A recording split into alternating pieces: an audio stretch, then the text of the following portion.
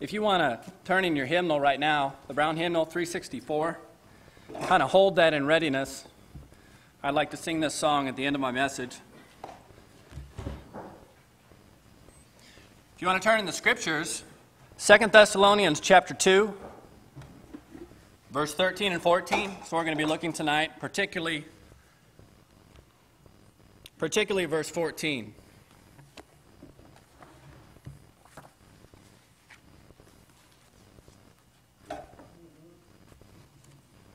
I'll give you the text, and then I'm going to say some introductory things to lay kind of a foundation for the reception of this message, and then we'll get right into it.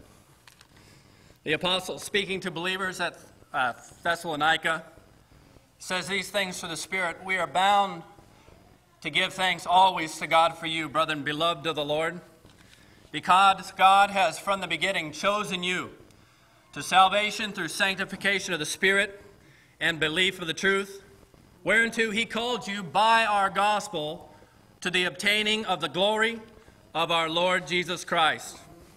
I've titled this message, "Called to Apprehend Christ's Glory." There are kind of two pillars, strains of thought, that I'm going to be looking at tonight that are like pillars of edification. One is the fact that God does have a purpose, that from the beginning he has in fact chosen us and he has called us by divine intention for the reception of Christ's glory. Amen. And then that being the other pillar. It is for this very purpose that God has called us, sanctified us, justified us, redeemed us, brought us into this process. What's the great end of it? That we might apprehend, obtain, lay hold on. It's an experience. Christ's glory. That's pretty big, isn't it? Amen. Now, the greatness of salvation can be confirmed by a great many things. One is its cost. Salvation is very costly. It is free to us, but it is costly to God. You see, the Bible says that he spared not his own son, but delivered him up for us all. And then the Spirit reasons, how shall he not with him also freely given us all things?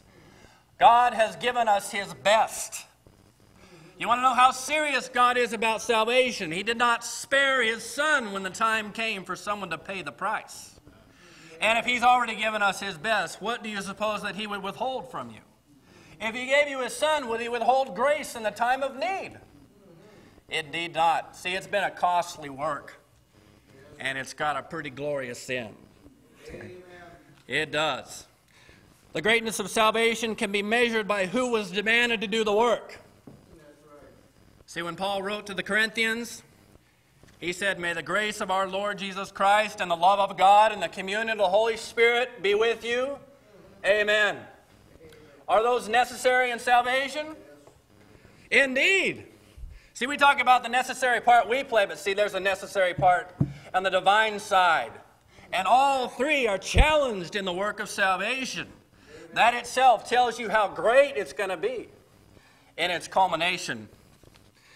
Our ability to try and grasp it and yet be in some measure unable. See, we look through a glass darkly. But that doesn't have so much to do with our environment as it has to do with the exceeding greatness of his purpose. You see, the salvation is so great, we're still dipping back to the beginning and finding things out that we haven't seen. Have you discovered the fullness of what happened when you came in? Well, how much greater is the fullness of what's going to happen when we go in? Amen. You see, you think about it. Have you exhausted the idea of obtaining the glory of Christ?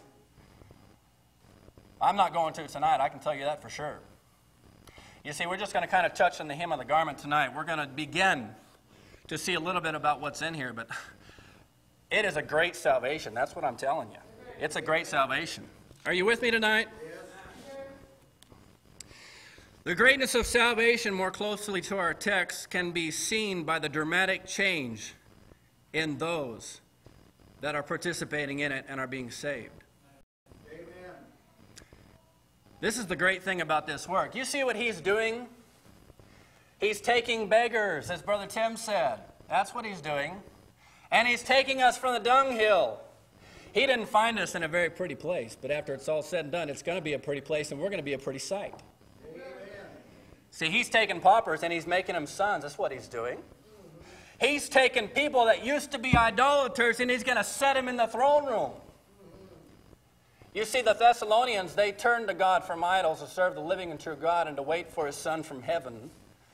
They were idolaters when God found them, but they will be sons of the Most High God when he is done with them.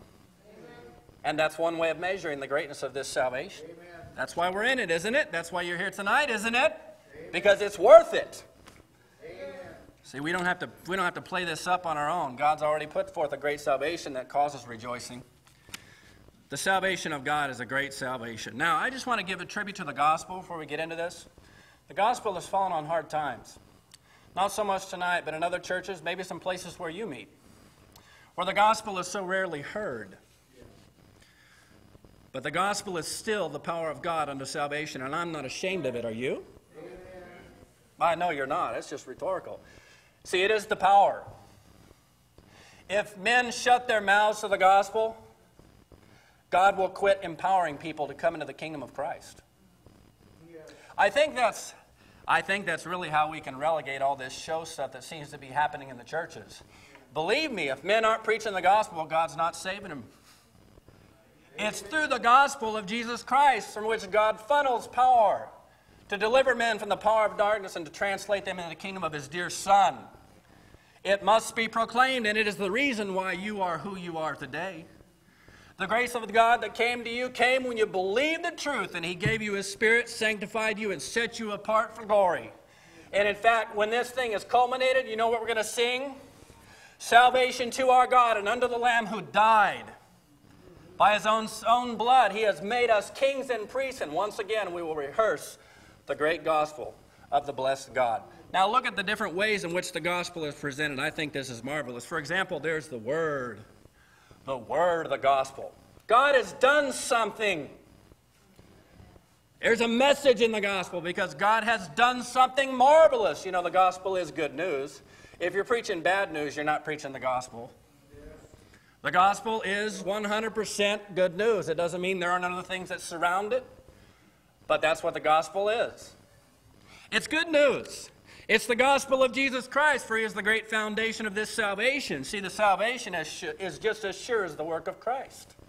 Amen. It's good news that he came, and it's good news that right now he's at the right hand of the Father administrating salvation. It's good news. It's good news. It's called the gospel of God because had it not originated itself in the heart of God, there wouldn't be a salvation. He is the author of it, for from him, through him, and to him are all things. Blessed be God. Amen. It is the gospel of the grace of God. That's what it is. He has equipped us. See, this is the day of his great favor. This is the day of salvation. That's what grace is. It's God's favor being poured out. And we're living in that time. You know of his favor. It's the gospel of his Son, how precious it is. See, Jesus is the one whose suffering has brought about good news. And this is a precious thing to God the Father.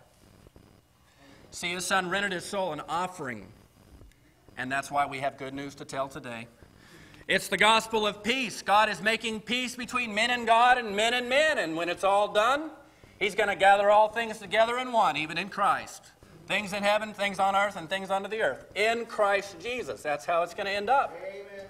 It's the gospel of peace.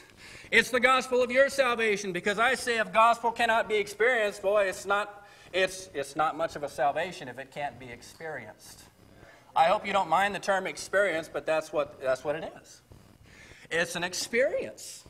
We're the ones being saved. We're the ones that were washed. We're the ones that were justified. We're the ones that have been set apart through the Holy Spirit, and we're the ones that are going to obtain the glory of Christ. It's the gospel of your salvation. And the everlasting gospel. How good news this is. You see, the gospel is giving us things that we can keep, and it speaks of a future that'll never end. It's good to know that we have things that we hope in that won't come to an end, because this life is full of things that come to an end. It is. But the gospel says, I'm going to give you something that won't end. And I'm going to put you in a kingdom that doesn't end. And you're going to be married to someone who doesn't end. See, he's been made the high priest because of an everlasting life. Boy, it's good news, the everlasting gospel. And one last thing, the glorious gospel of the blessed God. Yes. Amen. You see, God has been satisfied through the offering of Christ Jesus. Amen. and now he is dispensing forth the blessing. Blessed be the God and Father of our Lord Jesus Christ, who has blessed us with all spiritual blessings in the heavenly places in Christ. See, he's been blessed, and now he's dispensing the blessing to those who believe on his Son. It's a marvelous truth to see. So I thank God for the gospel, and I'll continue to preach it, whether it's popular or not. It really doesn't matter to me. I'm really not asking people what they want to hear. Unless you're telling me you want to hear the gospel, it really doesn't matter to me. Because the gospel is the power of God unto salvation. It's made us who we are, and it'll make us who we will be. Now, the Thessalonians, if you look into Acts chapter 17 and verse 1 and following, you'll find what happened there at Thessalonica. Paul came through that region, preached the gospel, and the Thessalonians believed the truth, but it was in a pretty bad situation. You may recall there were some Jews that were envious, and they stirred up men of a baser sort. Men that weren't real thinking men. They didn't know why they were there. And yet they stirred up trouble for the Thessalonians. It was a hard thing. Paul had to leave prematurely, get out of town and move down the road to Berea. And Paul writes back to them and rehearses their salvation. He says, you turned to God from idols to serve the living and true God and wait for his Son from heaven. And he said, we're the ones finding that out on the road. All through Macedonia and Achaia, people are telling us of your reception. They saw the change. Yeah, amen. He rehearsed to them certain things that were at work in them. He says, the work of your faith. You guys are extending yourself for things you can't see. Amen. Isn't that a blessing when you can find someone that's doing that? Amen. That life's not be directed by the things of which they can see and the things that they can feel and touch. They're directed by things that they can't feel and touch. They're directed by the unseen, the work of your faith, and the labor of love. You're extending yourself because of your love toward Christ and toward God, and your love toward the brother. And this is being sounded abroad. Isn't that something? Amen. And your patience of hope, you've not given up, even though it's cost you something to receive Christ. You've not given up. There's something that you're seeing beyond that cross that you're bearing that seems to you to be worth the effort, and you're going right through the cross to the glory. Isn't that the way Jesus went? Us too. The Thessalonians knew this, and they were persevering. Isn't that something? Amen. It's marvelous. He wrote back finding out that they were still walking by faith, not by sight. And he writes them a second letter. And he tells them the reason why these things are happening to you, these things are confirming something. And that's where we come to our text. Amen. These are confirming that God has chosen you. When you see faith at work in yourself, you see a love toward the brethren, you see yourself laboring because of things you can't see, and you're sticking to it even when it's hard, it's a confirmation that God has chosen you. You see more happen when you were saved than you realize, and one thing that happened is he's the one who chose you. From your perspective, it looked like you chose him. Someone said the message, your heart was moved, and you received out and grabbed hold of Jesus. But it was him who chose you. Remember Jesus said that to his disciples, you've not chosen me, but I've chose you. You don't think those were the only ones. See, in salvation, God's the one doing the choosing. He's choosing. And he chose you. Through sanctification of the Spirit and belief of the truth, someone preached the gospel to you, you received it, and it confirmed God's choice. The changes confirmed God's choice of you. It's a marvelous truth. But he's telling us in the midst of all this wonderful activity that is happening now, it's just the beginning. It's what he's chosen you to that is the great thing.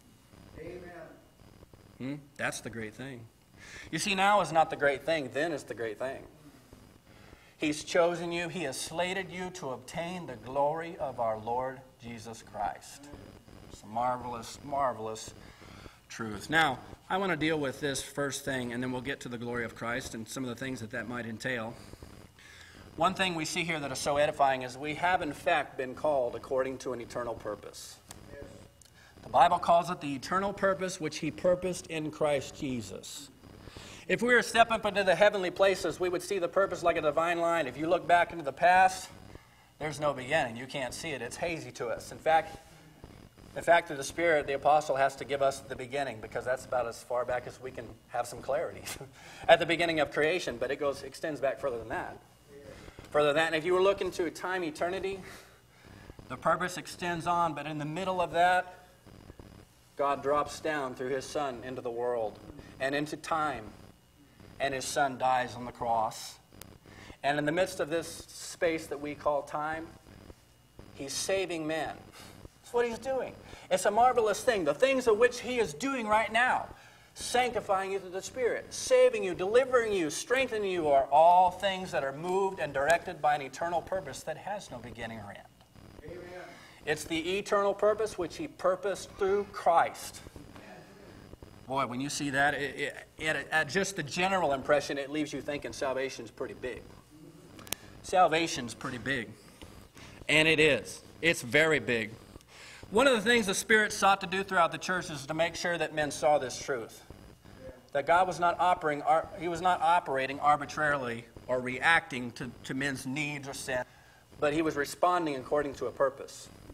Paul wrote to the Romans, and he said, all things work together for good to them that love God, to them who are called according to his purpose. It's good to know that when things are out of control, huh? Well, things aren't really out of control. But that's how it appears. Paul had to write to tell the Thessalonians that the great apostasy was coming one day. Man of lawlessness is going to be revealed. He is, through the devil, going to spew out all manner of false doctrines and lead away those that don't receive a love of the truth. It's a tragic circumstance, and it's going to look like everything's out of control, but he's telling us, no, it's not. It's in control. He's chosen you. He's sanctified you. He knows exactly what he's doing. And in the end, you're going to obtain the glory of Christ. That's the truth. Yeah, well, I hope I'm conveying this. I really need grace. Someone pray now. I need grace. 1 Corinthians chapter 1 and verse 1. Paul introduces this letter. Paul, called to be an apostle of Jesus Christ through the will of God. We all have ministers by whom we believe. This is by divine design. You didn't just happen to bump into that person who led you to Christ. God raised this person up. Just like he raised up the Apostle Paul to give this message to Thessalonica. He intersected our path with a godly person. See, it's all according to purpose. It looks arbitrary from the world's viewpoint, but it's not. It's according to purpose. And another text of Scripture that we find in Galatians chapter 1 and verse 4. Says that Jesus gave himself for our sins that he might deliver us from this present world according to the will of God. God wants the world out of the church. Amen. He doesn't want it in the church. Amen. When we're saved, he kicked it out of our hearts. Now he doesn't want to use it as a bait to bring people in. I'm sorry. Amen. God doesn't want your worldly pomp. He doesn't want that because his will is for us to be delivered from it. And everything about salvation is calculated to do just that very thing.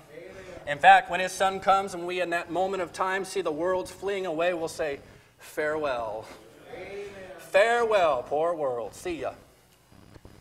See, the world's crucified to us and us to the world because that's his will that happen. You see what I'm saying? Yeah. It's God's purpose. And when Paul told the Philippians to work out your own salvation with fear and trembling, he gave them the right incentive. He didn't leave them looking at them, and don't you either. Don't you leave people looking at themselves when you exhort them. You send them out in the power of God, for it is God that works in you both to will and do of his own good pleasure. God's got a design and purpose in salvation. And over you can find this. Colossians chapter 1 and verse 9, for this cause we also, since the day we heard of it, do not cease to pray for you and desire that you might be filled with the knowledge of his will in all wisdom and spiritual understanding. That tells you it's an extensive purpose. You see, salvation isn't simple. It really isn't. I don't know who started saying that, but I don't know how you can read the Scriptures and labor in the doctrine and come up with this idea that salvation is simple. It's not simple.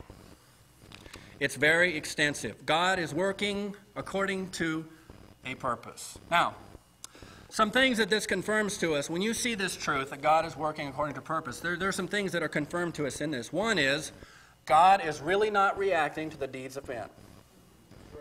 He really didn't pity us. That really isn't the highest view. I guess from one point, okay, for God so loved the world that he gave his only begotten Son. I don't mean to say that God is some robot up there just checking off a list and his concern isn't really for you. Don't get me wrong there, but there was a higher motive than what you were doing. There was a higher motive. You see, God's purpose he made in himself, and he is responding to us upon the basis of that. It's a great thing when you see this. His purpose is driven by the inner working of his own person. So let that sink in, because that's a marvelous truth when you see that. I like this in Romans 9:15-16. Romans chapter 9 and verse 15-16.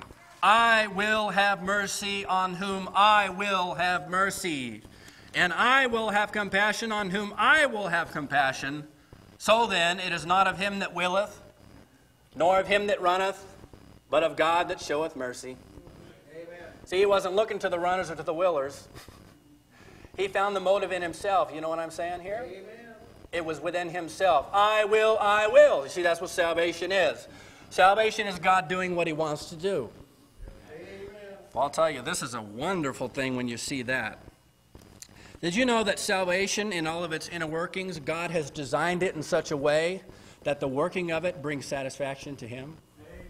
I'll tell you, this is a great truth when you can see this, because this seemed to slip me. I'm not saying a preacher said this, but I got the idea that when I came to God for mercy, for sins, that God was somehow just kind of, okay, here's a little bit, but just, okay, just try not to do that. Don't come anymore for mercy. I'm getting tired of dispensing this mercy to you. And those of you who are weak, I'm certainly getting tired of dispensing strength to you. Why can't you just stand up and be strong? I don't get tired. Why do you? See, I had that kind of idea about God, but I was wrong. You see, salvation is called the good pleasure of his will. It is. He was pleased to bring you out of darkness and put you into his light. He was pleased to deliver you from the power of darkness and translate you into the kingdom of his dear Son. He was pleased to renew you. He was pleased to give you mercy. He was pleased to justify you and wash you. Amen. He was pleased to do this. This gives him pleasure. And to this present day, when you come to the throne of grace in order to find help in the time of need, he's pleased to dispense it. And come again, and he'll be more pleased to give you more mercy and give you more grace. Amen. All of salvation brings pleasure to the living God. Amen. Boy, it's good when you can see that. Amen. You see, I'm showing you, salvation is designed. God was looking to himself. That's when he designed salvation. So it's actually an expression of his own person is what it really is. You know, God's purpose is just as sure as his person. If he's designed it according to his own person and nature, then that makes salvation just as credible as the person of God. I am God, I change not. And he's been doing the same purpose from the beginning. God hasn't changed his purpose. He couldn't change his purpose any more than he changed his person. He'd have to deny himself than to save us. See, he's faithful when he deals with us, and righteous.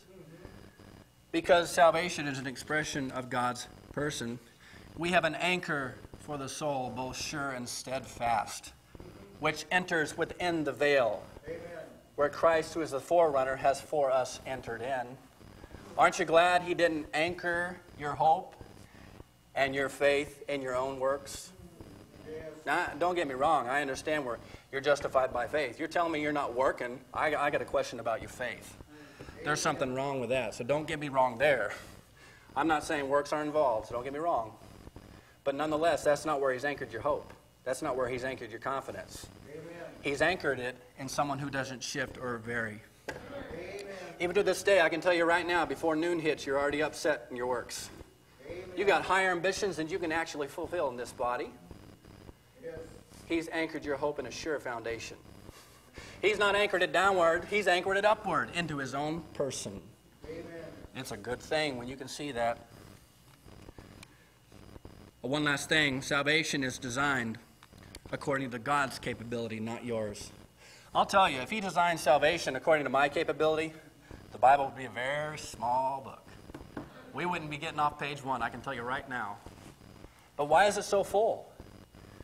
Because when God, so to speak, designed the borders of the greatness of salvation, he looked into the reservoir of his infinite mercy and of his infinite love and his infinite wisdom and his infinite ability and his power. And that's where we get the greatness of salvation. Amen. Boy, it's a wonderful, wonderful truth to see. I'm showing you that salvation is great and it's according to design. Unto him that is able to do exceeding abundantly above all that we were able to ask. That's what salvation is.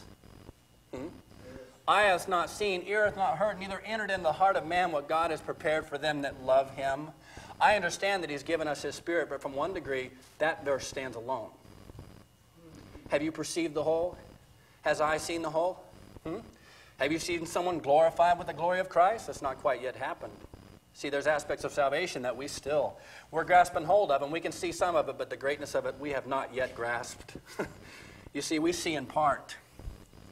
But before it's over, you're going to see, whoa, there's nobody on earth that could have come up with something like this. That's what he's saying. This is a great salvation.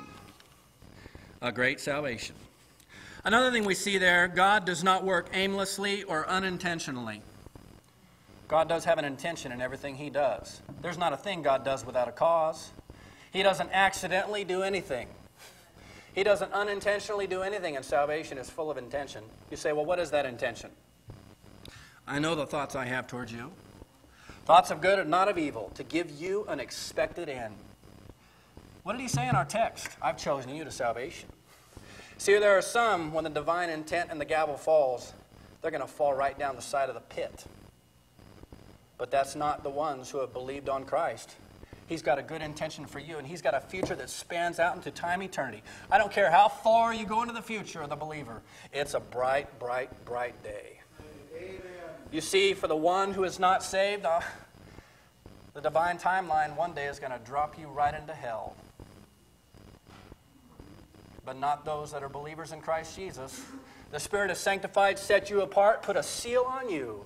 And in the day of Christ, God is going to say, this foundation is sure. I know them that are mine. You're one of mine. Enter into the good pleasure of your master. Boy, this is good news. Hope you don't mind me rejoicing this some. Are you rejoicing in this truth? You see these things?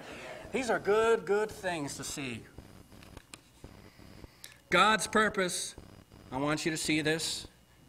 From one degree, it cannot be hindered. Does that mean it's not possible to lose your salvation? No, that's not what I'm saying. Of course, that's kind of a weird kind of terminology, as if somehow accidentally I lost it. Like Brother Jay said that one year, oh, where is that set of keys I lost? It can't happen quite that way. But he is, brethren, he is going to choose a people. He is going to sanctify a people. He is going to justify a people. And, brethren, he is going to glorify a people. The issue isn't whether God's going to do this. The issue is whether it's going to be to you. That is the issue of contention. That's the issue of contention. I like this. I quote this quite often, Isaiah 46, 9-11, because it is so powerful and full of confidence. But God has good reasons for confidence. Remember the former things of old. You remember the times when my purpose intersected with conflict with men, and what happened to men? You remember Egypt, when I delivered you, that was my purpose. Remember what happened to Pharaoh and his army. Don't forget that. You remember times of old. Was I able to do what I was intending to do? For I am God and there is none else. That was my little parenthetical thought, just in case you were wondering. I am God, there's none else, none like me, declaring the end from the beginning. What's he done in our text? He's from the beginning chosen you. He's planning. And he is purposing and he is executing. And from ancient times, the things that are not yet done, saying, my counsel shall stand, and I will do all my pleasure. I will. Amen. Calling the ravenous bird from the east, the man that executeth my counsel from a far country. Yea, I have spoken it. I will also bring it to pass. I have purposed it, and I will also do it. Amen. That's not the issue of question. Is he going to do it? How do we know that he's going to do it to us? This purpose is being worked out in his Son. That's where it's being worked out. See, when he chose you, he puts you in the place where he's working this purpose unhindered.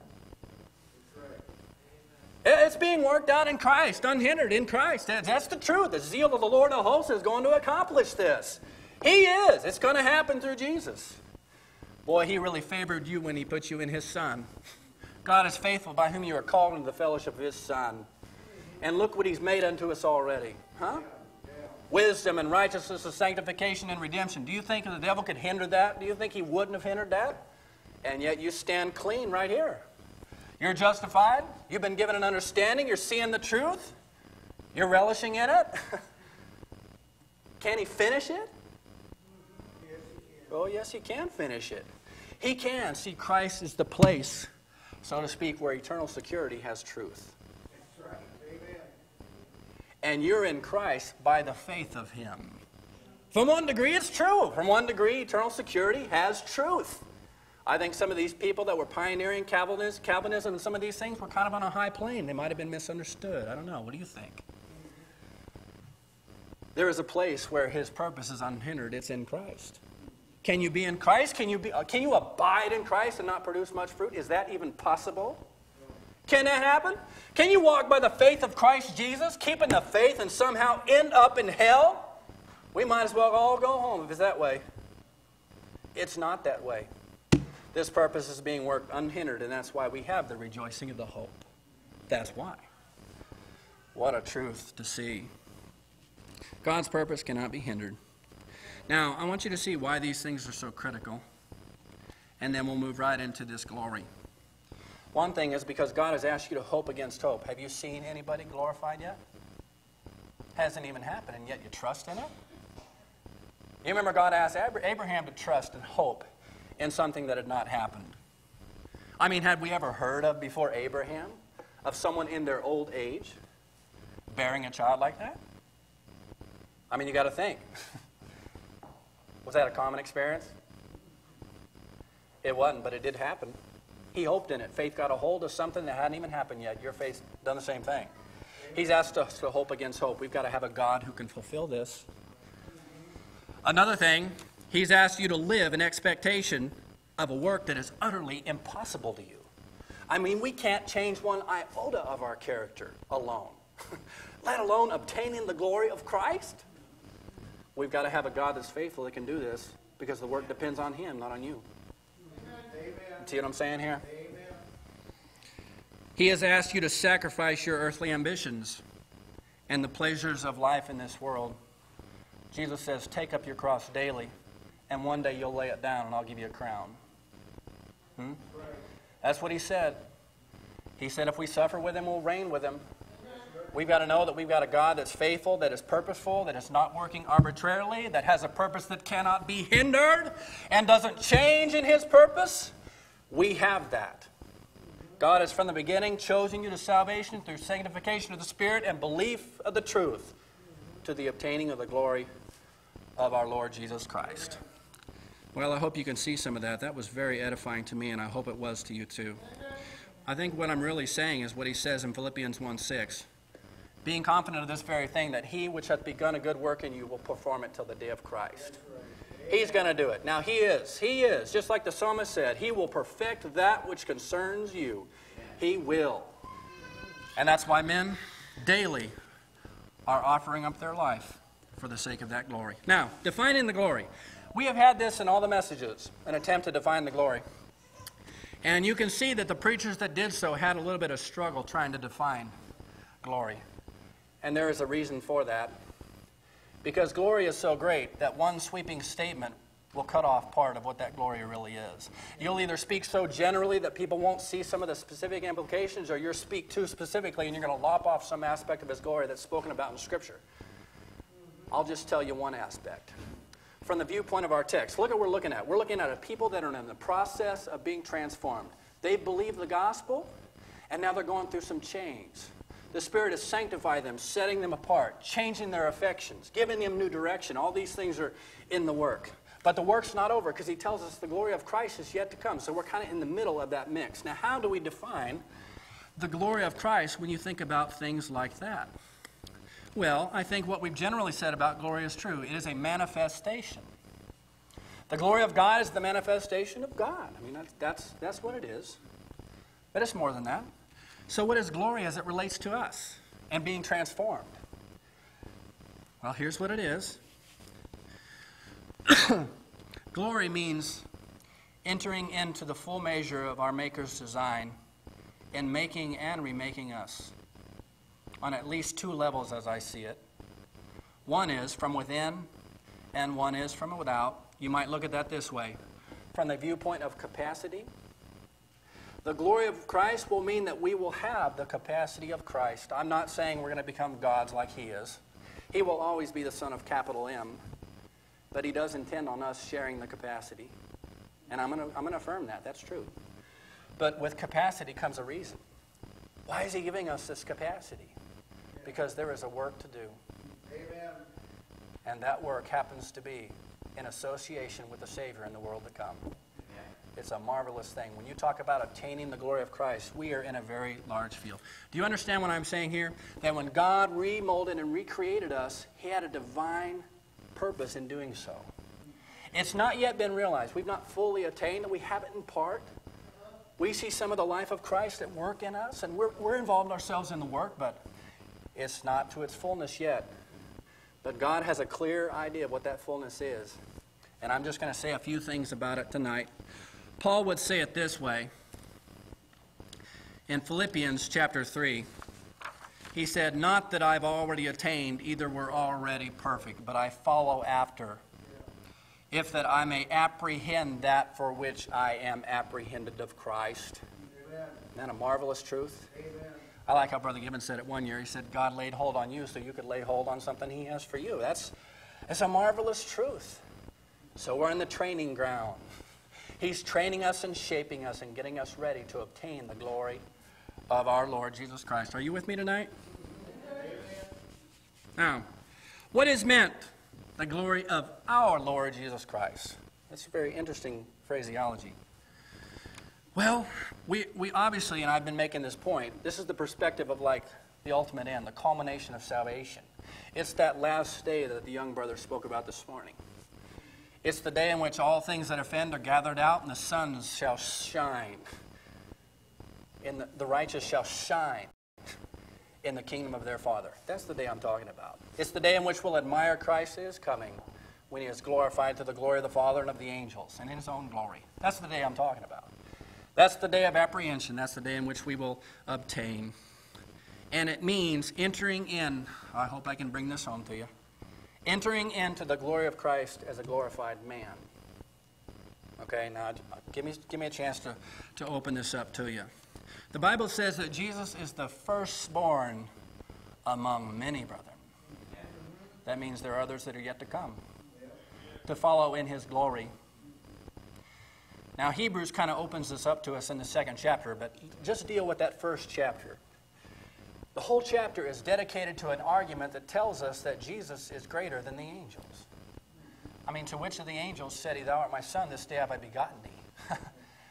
Why is that an argument? Don't we know that the Word is above the angels? Wasn't he in the beginning with God and was God? Why is there a contention? Why is the whole first chapter given to talk about that? Because men have been made a little lower than the angels. And because when Jesus entered back into glory, he didn't do it divinely, so to speak. He did it as a man. Who is this King of glory? You might say it this way, where is his position? Where does he rank? And the Father spends the first chapter telling you he ranks above the angels. You might say it this way, who is this new race of man that is coming in?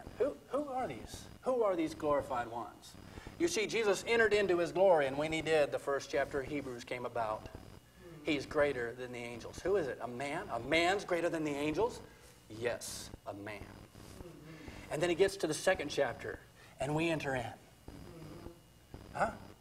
I mean, brethren, he is not given the world to come into the hands of angelic hosts.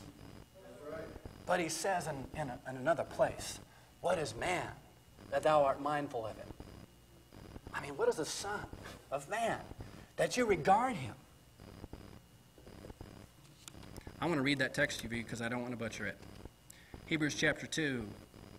Thou hast made him a little lower than the angels. Thou crownest him with glory and honor, and didst set him over the work of thy hands. Thou hast put all things in subjection under his feet. For in that he put all in subjection under him, he left nothing that is not put under him. But we see not yet all things put under him. It's not all in our hands. It's not evident yet. We've not obtained the glory of Christ. And then he says this, but we see Jesus. It's all in his hands. Whose hands? The man, Christ Jesus. Oh, it's a marvelous truth to see. He was made a little lower than the angels for the suffering death, but that's not where he's at now. He is crowned with glory and honor, that he, by the grace of God, should taste death for every man. Why is he doing that? because he's bringing many sons to glory. It became him for whom are all things and by whom are all things, in bringing many sons unto glory, to make the captain of their salvation perfect through suffering. Amen. He has forged the trail to glory for a new race of man, and we are going to follow in his steps. Amen. That's what obtaining the glory of Christ is all about. It's a marvelous, marvelous truth to see. I like this in 1 Corinthians 15:49. As we have borne the image of the earthly, so shall we bear the image of the heavenly. That's what obtaining the glory of Christ is talking about. Now, I listed these two things as I can see it that are kind of categories for the obtaining of the glory of Christ, and I'm just going to say these things and we'll be done. We have been called to obtain a glorious capacity, ability, you might think of it that way, and we've been called to obtain a glorious stewardship of work in the world to come. Now just give me a moment just to, again, we're just going to touch on a few things here. Obviously, I couldn't lay out everything that was there. It would take way too long, and I don't know it all. So I'm just giving you a few things that I do know. What about capacity or ability? When we see him, we'll be like him, for we shall see him as he is. We will be transformed in a moment. You know, on the day that Christ appears and we are transformed, never again will there be a question as to who you're associated with. Amen. See, right now it doesn't appear what we shall be. But when God finishes the project and you obtain the glory of Christ, nobody's going to wonder what kind of workmanship you are. Amen. You see, the Gentiles shall see your righteousness. They'll see it. You will be an admirable thing. You will. You will be a royal diadem in the hand of our God. When people look at you, they won't have to be told, this is a work of God, just in case you didn't know.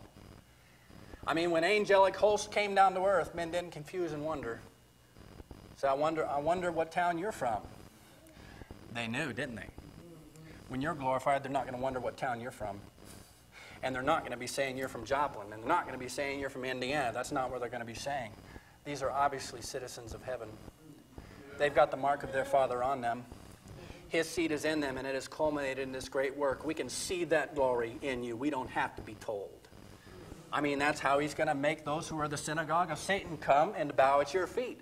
That's how that's going to happen. They're going to see the glory, and their knees are going to hit the earth. It's going to happen. Amen. Because we're going to obtain the glory of Christ. What does that mean? Let's break that down for just a moment. It means that there's not going to be any shadow of turning in you. I mean, you can turn me from 1 degree, you can see some shadow. We've all got some shadow. Paul even said, we wait for the hope of righteousness. We've not yet attained yet. We've got some shadow.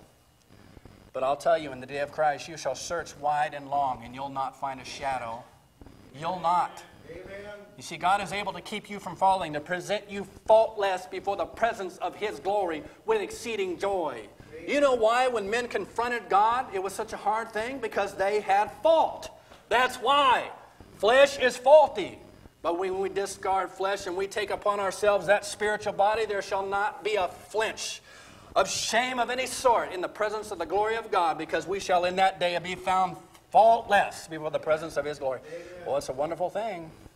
You see, Jesus is harmless. He's set apart from sinners. He's holy. There's not a bit of shadow in Jesus. You know it and I know it. It doesn't matter where you look in the Gospel of Mark. If you look in John, if you look in the book of Revelation, there's not a thing that Jesus has done. There's not a thing that Jesus has said that is not wholly beautiful and glorious. And that'll be true of you in the day that he comes. Oh, I can't wait for that. I can't wait.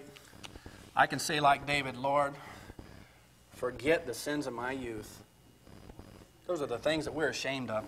But they're going to be gone when he comes again. That's part of obtaining that glory. You will never, ever again face an inward conflict. Right now, we do have to confess that when I will to do good, evil is present with me. I mean, in the new man, I delight in the law of God. But I see another law in my members waging war, and it continually hinders consistent thinking toward God. And it disrupts consistent desires. And you have to stop and wrestle with it. You realize how much we could get done if we didn't have to wrestle with competing thoughts? These things, we don't even want it. The fact that we groan means it's not really us. That's the secret to winning the battle. Amen. That's not you. Why are you groaning? Because that's not you. But Jesus doesn't face any competition within. Huh? Can God be tempted? Can Jesus be tempted now that he's been glorified? And when you're glorified, that's the end of temptation. We can say in that day that he returns and we, so to speak, discard flesh, the devil has nothing in me. Farewell, temptation. Bye-bye. Farewell, competing interests. Farewell. Never again will a law compete with my desire toward God. That's a wonderful truth. I hope you don't. I hope I'm not tedious in saying that. It's true. You will in that day have limitless understanding. I don't think that I should cut off and say that we won't be growing in some degree. In fact, I'm stumbling as a man here, speaking to talk about these things. Let me just say it the way the Scripture says it. Now we see through a glass darkly, but then face to face. Now I know in part, but then shall I know, even as also I am known. What doesn't God know about you? In that day, there's not anything that you won't know about that. You'll never again stumble over some section of truth. Never again. You will have absolute freedom in the truth. In fact, the things that you have already seen in the truth that have kind of slipped away, you put that up in heaven, but when you get there, it's waiting for you. It's true. It's waiting for you. And it'll all come together. I mean, you know how glorious it is just to have a little truth come together right here. I mean, if it wasn't for the new body, we'd explode of joy if when all of it came together. It would just kill us. I mean, doesn't it kill you now? You see some great truth in Scripture, and joy erupts, and you want to sing a song? Put on the homecoming video and start singing to the glory of God. That's what I do anyway. What does it mean to obtain joy and gladness?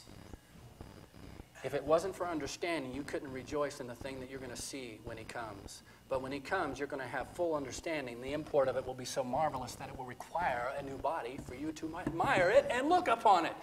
It's a great thing, but in that day, you'll not scratch again for understanding. You're going to have it in its full measure. We'll know even as we are known. And we will enrobe a body that is designed for its work. Even in the world, God makes bodies that are designed for its work. The body that we shall have, look how it's recorded in 1 Corinthians 15. It is sown in dishonor. It is. Death is dishonorable. It's not a pretty sight. Because sin is not a pretty sight. But that's not how it's raised, is it? It's raised in glory, and it's sown in weakness. But that's not how God's leaving it. It's raised in power. I mean, think about that. He tells us in another section to the Philippians, remember what he told the Philippians? That we're going to receive a body like unto his glorious body. Why? Because he has a work for us. Let's get to that. Before I do that, I did want to say this. I wanted to say something about our heavenly status, and then we'll get through this and we'll be done. This is so marvelous. Status. Who you are, where you fit.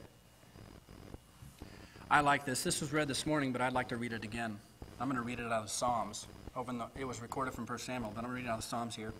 It says, He raiseth up the poor out of the dust, and lifteth the needy out of the dunghill, that he may set him with princes, even with the princes of his people. That's what salvation's all about. I'll tell you, before this thing is over, you're going to be rubbing shoulders with Michael and Gabriel. I mean, this isn't wishy stuff. This isn't kid stuff. This is real. And this is really going to happen. We're going to be laborers together. I mean, the angel already did reveal that to John. I mean, quit bowing down to me. This isn't appropriate. We're companions together in this labor.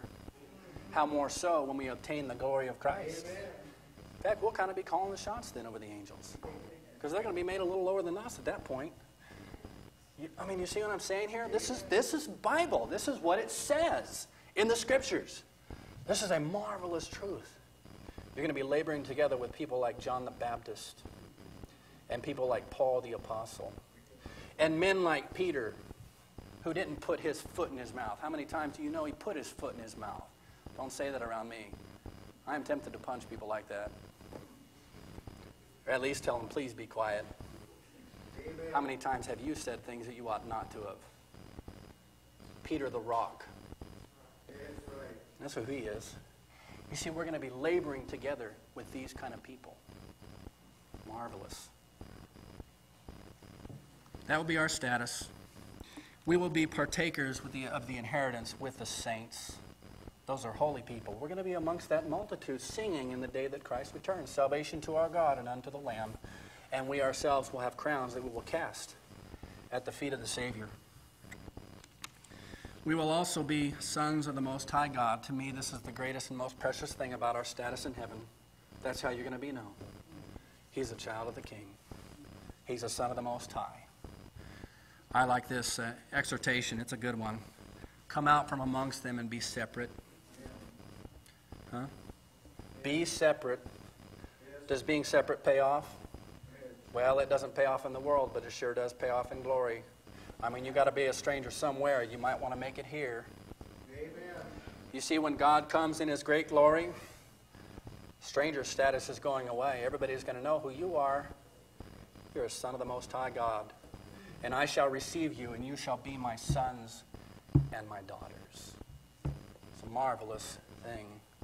You know, when Jesus, after He was raised, before He went back, He had a talk with Mary there. He said, "Don't touch me, Mary. I've not yet ascended to my Father."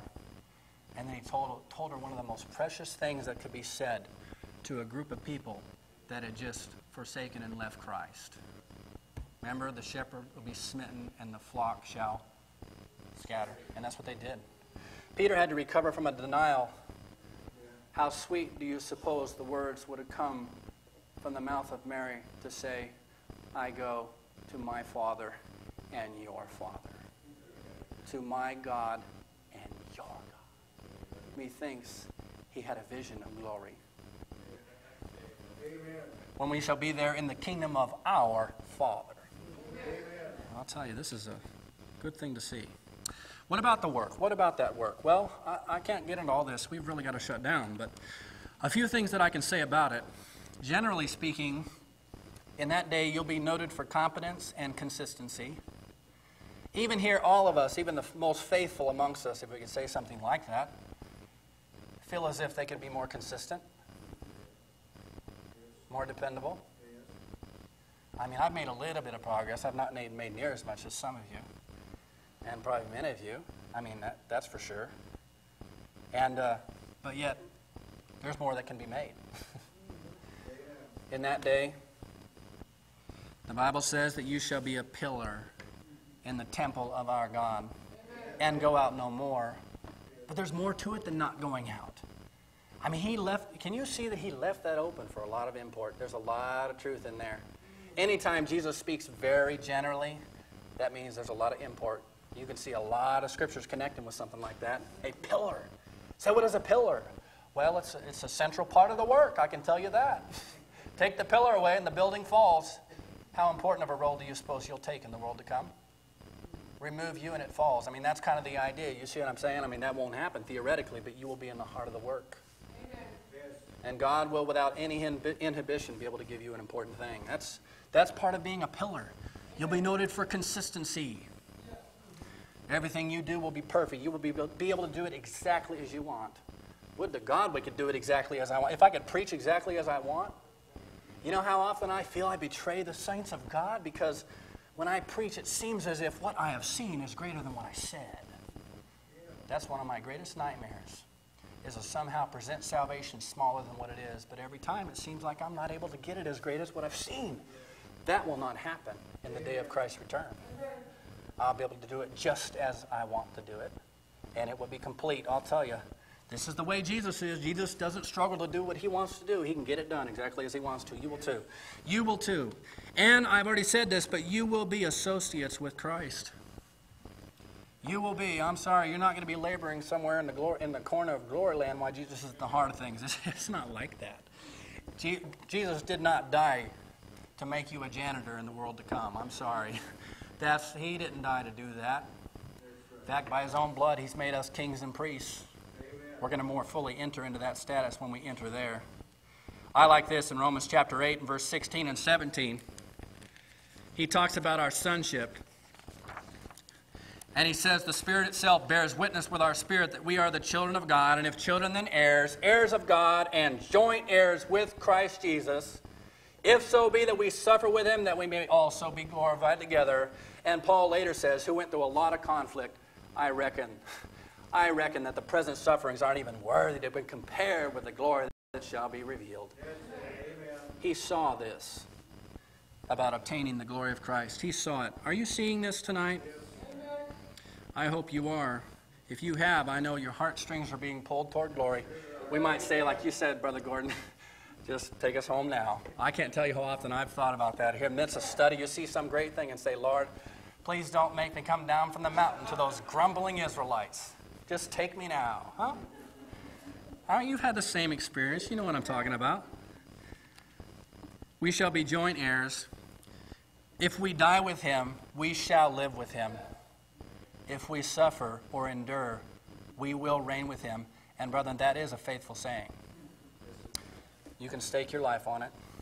Revelation 3:21, Jesus calls out to his church that has gone astray, to him that overcometh will I grant to sit with me in my throne, even as I also overcame and am set down with my Father in his throne.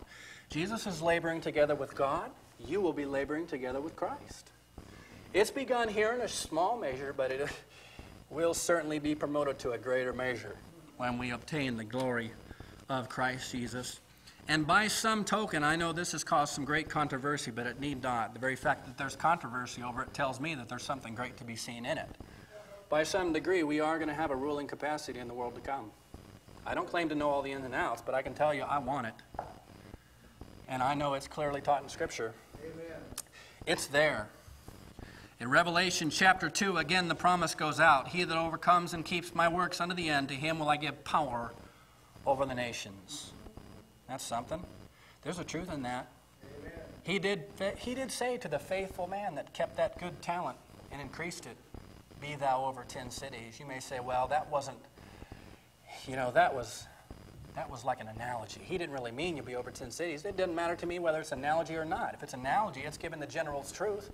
You're going to be ruling in some way. Amen. In some capacity. You're going to have some charge. It's a marvelous thing.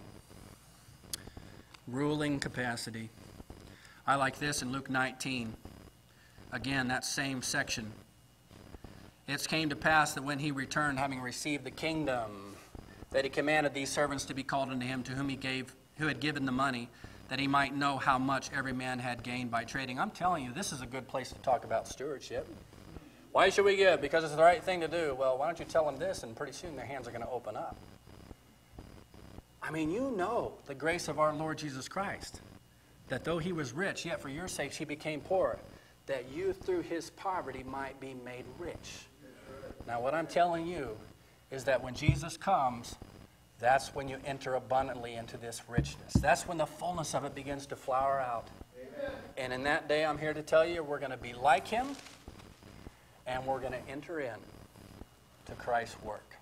Amen. Jesus himself said in that great prayer in John 17, I will that they be with me where I am, that they may behold my glory, which thou hast given me, because thou lovest me from the foundation of the world. Where did he save us? From the foundation of the world. And in his great love toward Christ, when we obtain that glory, we're going to be with him where he is.